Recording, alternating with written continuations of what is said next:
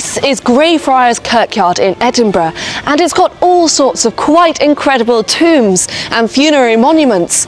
But you'll notice that some of the tombs, some of the graves, such as this one, are covered in iron bars.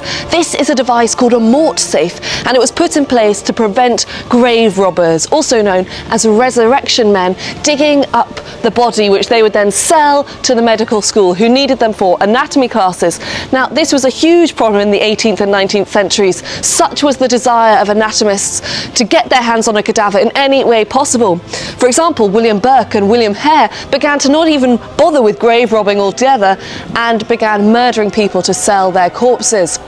Now, the Anatomy Act was brought in 1832, which did alleviate the problem a bit and allowed the schools to use unclaimed bodies for their study. But it was still a bustling trade and still something that made everyone very anxious.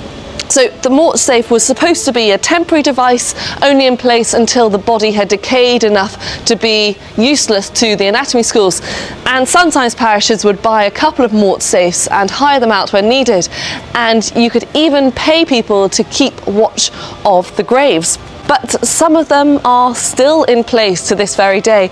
This one is in memory of a lady called Elizabeth Jane Lindsay, daughter of a major, and she died on the 4th of June, 1837.